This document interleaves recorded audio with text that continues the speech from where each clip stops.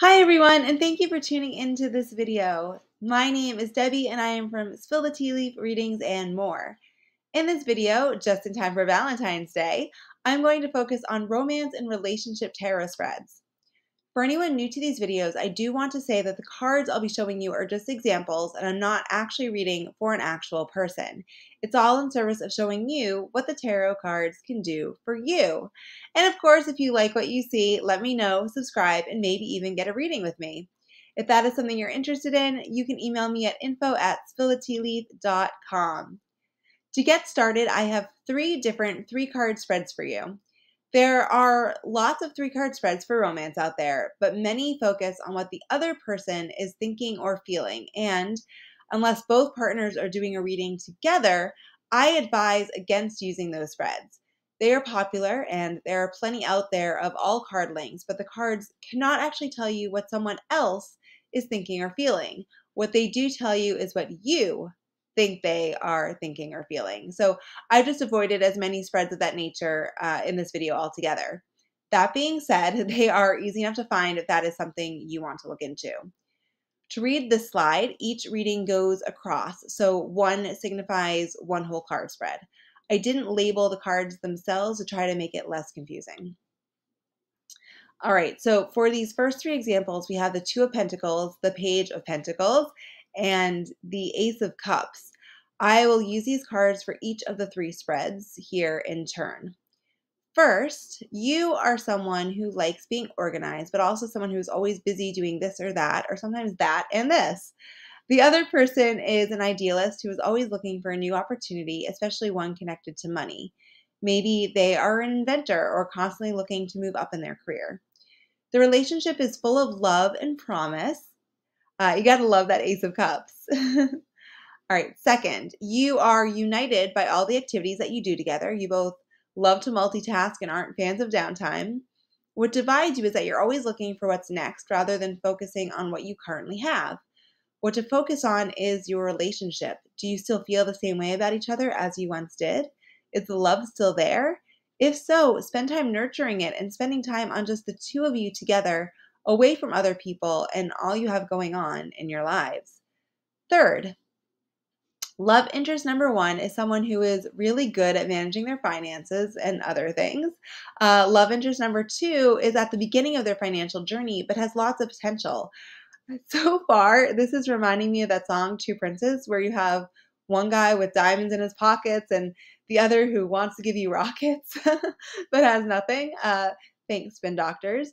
Okay, so how to decide. Trust how you feel, go with your heart and with your intuition. Having the Ace of Cups as the third card here was not on purpose, but boy, did it work out. Moving on. So there are a number of 5-card spreads, and here is the first one from Astro Style. For the first card, we have the Five of Pentacles reversed. This is you. You are afraid to show your vulnerability and to ask for help when you need it. Card 2 is the Ace of Wands. The other person is passionate and creative and always seems to be inspired. Card 3 is your relationship, represented by the Nine of Cups, which I'm reading up as upright as it is facing right. The relationship is in a really good place. You are both comfortable and happy. In the past, you struggled. Maybe one of you was pulling the weight for both of you, but based on that last card, that doesn't seem to be the case anymore. The Nine of Wands reversed was the past card. The Fool is the future, which is telling me that either the relationship won't last and you'll both be starting over, or that you'll be starting a new journey together, such as marriage or parenting. Either way, it's not a bad thing, it's just new. My gut, based on the other cards, is that you'll start a new journey together, but that first card does give me pause.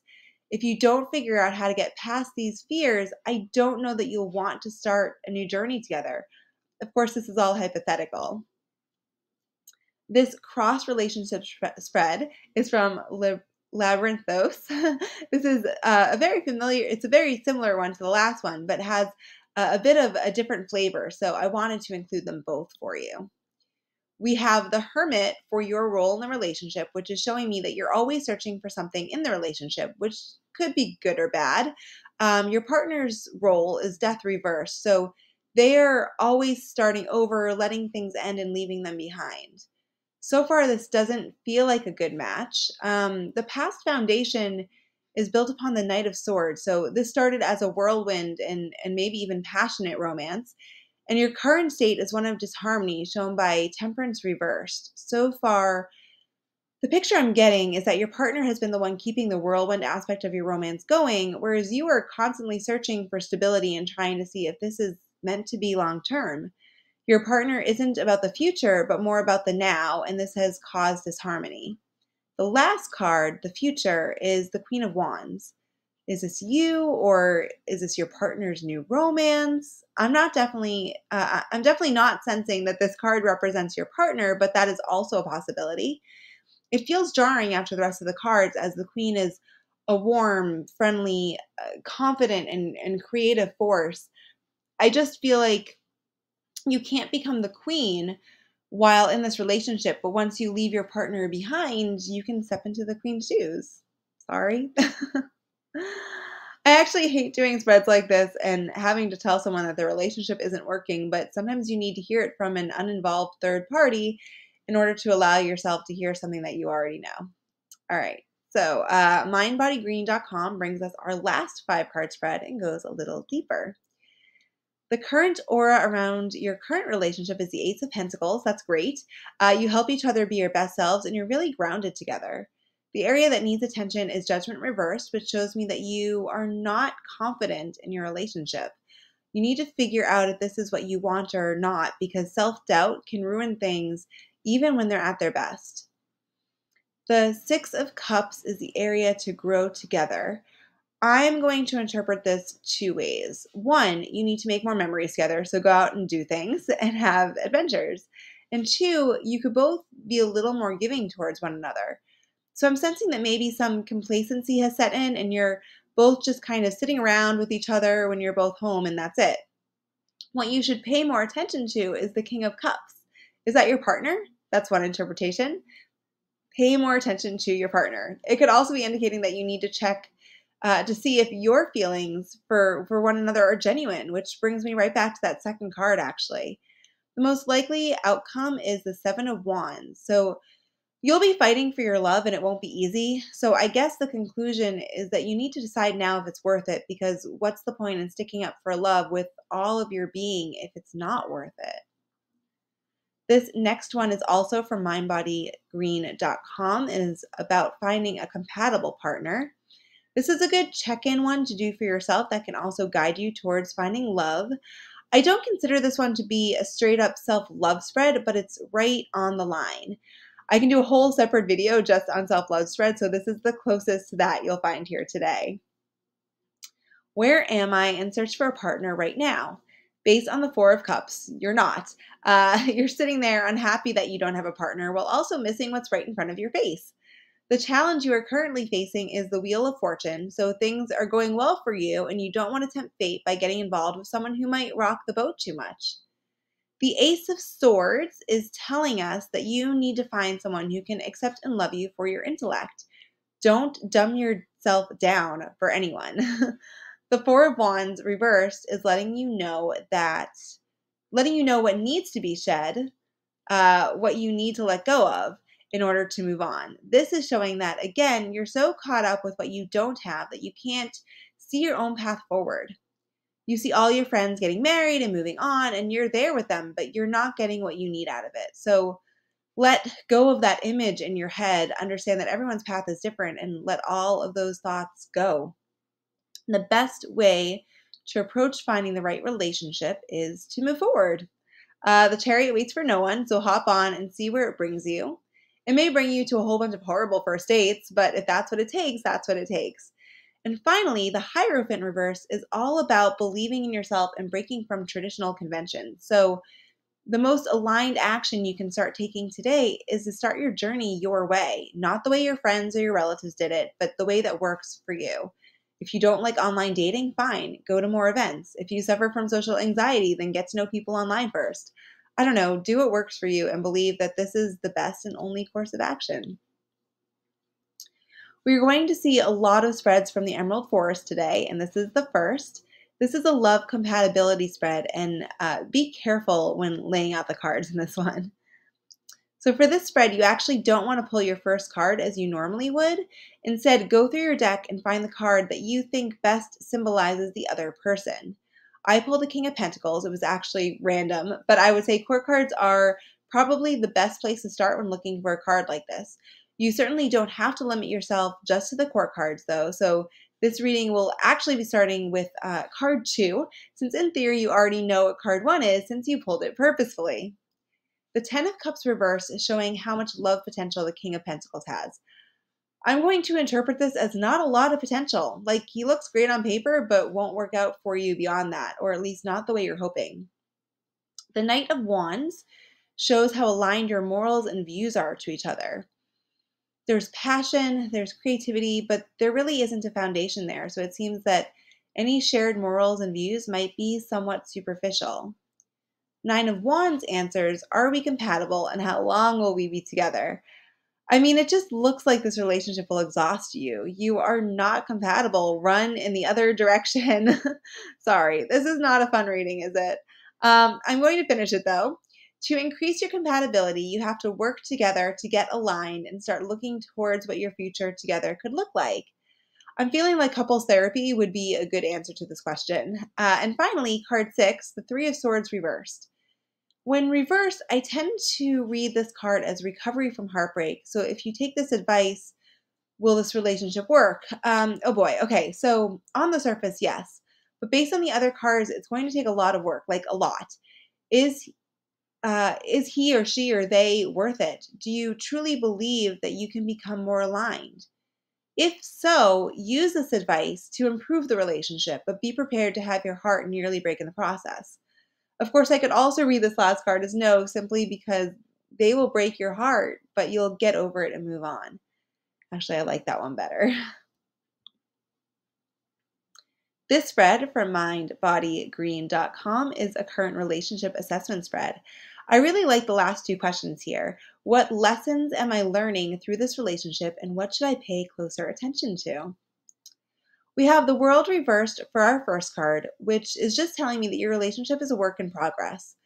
Card 2 is the Four of Swords reversed. So you're bringing lots of activity to the relationship. Like, why rest when you can constantly be doing things? What are they bringing to the relationship? Oh, I really like this. Are the qualities that match well with what you bring to the relationship. Like, if you're constantly planning outings for the two of you, your partner is, I don't know, like making sure you don't forget to eat. That's a bad example, but it's like if you plan a day of hiking, they will bring a gourmet picnic for you. Hopefully that makes more sense. Your potential together as partners is the Empress. So lots of potential. I would say even raising a family together potential. The lessons you are learning are how to relax a little more and enjoy surprises and the unknown. And finally, you should pay closer attention to the King of Wands. Okay, so this is similar to another spread I just showed you. This could be an aspect of yourself, like your leadership qualities or passions, but it could also be a stand in for your partner, or even for someone else who could get in the way of your relationship. For this example, I'm going to say it's making sure you don't lose yourself in your partner or relationship. You are very strong. It's okay to compromise, but it's not okay to change for someone else or hide away your true self. Here is a relationship issue spread from Emerald Lotus. This is very focused on you and how you can work towards fixing the relationship, but includes a question about what you need to stop tolerating, which is really important because some relationships can't be fixed, and it is certainly not the job of only one person to do so. You may come out of this reading feeling like the issues can't be fixed and the relationship needs to end, and that's okay. Remember, you also don't have to listen to what the cards say, but you are asking for a reason, right? As you can see, I am using the same cards as last time, but in a different order. Here we have the Three of Pentacles describing the relationship right now, which shows me that you both bring things to the relationship that keep it thriving. The disharmony that's occurring is that neither of you knows when to relax. This challenge, the disharmony, is illuminating the Empress. She wants this relationship to work out, but she is showing that you both need to be more understanding and nurturing of the other's needs. You are contributing to this disharmony by constantly trying to ignore it. You want this chapter to be done with, but you haven't put in the work yet. You need to stop tolerating the moon. Does your partner spend all his nights out? Either go with them or ask them not to go out as much. To move forward, you need to be confident, put your best foot forward, and have a conversation with your partner about your needs. But do it as the King of Wands. So be passionate, wink, wink, and do this with a flourish of creativity that only you can do. This will we last spread is from Emerald Forest. It helps you look back at the relationship while also looking ahead. The last question does a lot of heavy lifting, though. It is actually asking two questions of one card. All right, so the Queen of Pentacles is grounded, caring, and has everything they need in life. That is what attracts you to your partner. The Seven of Swords. Your partner may be attracted to your survival skills. You do what you need to do to get by in this life. You first spotted them when they were at the top of their game. The Nine of Pentacles shows the growth they had to show for themselves. You connected through something that moved you both, like a cause or a movie or a friend in common. That's the Queen of Cups. The Ten of Swords is showing that your relationship will definitely be shifting over time. It looks like it might be ending, or at the very least, as if you'll need to take a break and find your way back to one another and start over. Will this relationship last? And what can you do to make it a success? Look, the King of Swords reverse is a ruthless and cunning warrior. If you want to be him, you can certainly make the relationship a success, but at what cost? I would just take this as a sign that it's not going to last, and that's okay. This isn't something that needs to be survived, just something worth experiencing. All right, another Emerald Forest spread. This is the unrequited love spread. The rest of the spreads are all from Emerald Forest, so I won't be mentioning them again in each slide, just FYI. I'm going to get really personal for a second. I really think I need to do this spread on myself right now. Unrequited love is the worst and the story of my life. So because the layout is the same, I'm using these cards again, I know, but the numbers are different, so watch out how you lay these cards out. The fourth and sixth cards are the reverse from what you might expect. So basically, this is a straightened circle. Start with one and go around to get to the six. So we start with the Three of Pentacles, a familiar card at this point. However, in this spread, it's answering a question about exercising emotions in a healthy way. So this is saying that you have to stop thinking about how good the two of you will be together, as tempting as that is. Can you remain friends with this person, or should you make a clean break? Is answered by the Empress. She is happy being friends with this person, but she's also a very nurturing individual. So if you can't be a shoulder to cry on when your unrequited love comes to you about their latest breakup, you need to make a clean break. If you truly think you can handle it, stay friends. The Moon card. I'm interpreting this one as the dreams and fantasies we have at night in the dark. So yeah, it's extremely likely that you projected love on this person and idealized them in your mind. The immediate action you should take to overcome this is to have more confidence in yourself. If this person isn't into you, that is their loss. You are passionate, creative, the whole package, but maybe just too strong for them. So put yourself out there and see if anyone else is interested in you and all your awesomeness. You need to stop tolerating the idea that you need this person or anyone really to be fulfilled, to be whole. You are already whole. And finally, the long-term action plan you should take is to take action. Go on dates with other people, hang out with other people. You may meet someone, but even if you don't, it's a good distraction. Are they the one? Is our one and only 7 card spread today. There is one question that actually asks, are they the one? But all the cards that surround that one, which is in the center, are really going to color how you interpret that card.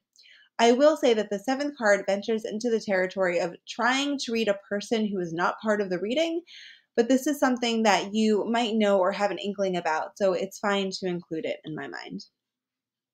Okay, so our first card is the Knight of Pentacles reversed. So a crucial part of your relationship is how stubborn your partner is. This sounds negative, but someone who is stubborn can also be someone who never falters and always stands up for what they believe in. The challenges you may face are the Five of Swords reversed, which I usually see as shame or defeat. So it looks like there's always a winner and always a loser in your relationship, and that is not a good thing. The habit or part of your life that will need to change is the repetition. So it's time to shake things up in order to make space for your love to flourish. This may be extra hard for your stubborn partner. Okay, so let's see. Are they the one is the Eight of Swords. In a word, no. You are trying really hard to stick it out, but you've just trapped yourself. However, this person can teach you what it feels like to have successful relationships. That's the Ten of Pentacles. After all, this must have been successful at some point, right? What you need from them is investment in you, but if this relationship is doomed, you probably won't be getting that. And finally, what do they need from you? Justice. They need the truth. They need you to end this relationship because they will not. Also, notice that the lack of cups and wands speaks to the lack of emotion, love, and passion in this relationship. So you can do better. Here is an invite romance spread. The way this is worded makes it seem as though this is about someone you already know, but it's not. It's all hypothetical. This is another spread that I think I need to use on myself later. Okay, so the Two of Cups is always a good card to show up in a relationship spread. Here it is saying that you appreciate true partnership. You're not just looking for romance, you're looking for someone to complete you. The Page of Wands reverse is someone who isn't a self starter, but once they get going, they can be very creative and passionate. So that's something that you admire and respect in a lot of people, that passion and creativity, but also you have the understanding that having those things doesn't mean that they also, they have highs and lows. The weakness you notice in yourself is the Four of Pentacles. This can be about control, but I'm going to interpret this as you are a very material person. You like things. The Emperor reverse is saying that someone who has the opposite weakness would not be able to guide you because they would just create chaos. Your opposite is the Eight of Wands, someone who is very active. The Star reversed shows where you have been hiding or limiting yourself. This shows that you are full of self doubt and you are afraid to let yourself shine. I love that this spread starts with the Two of Cups and ends with the Lovers. Just by the way. Um, Card 7, how can I be more open and vulnerable in new relationships? Well, the Knight of Cups is great for that. He's all about romance and poetry. So he's saying you have to be open. You have to open up your heart. And then that Lovers card, you want a true partner, and the advice shows two people who are just that. Of course, this card isn't that simple, is it? The advice you should remember is that you have to choose to love. If you sit around and assume that it will choose you, then you will be sitting around forever.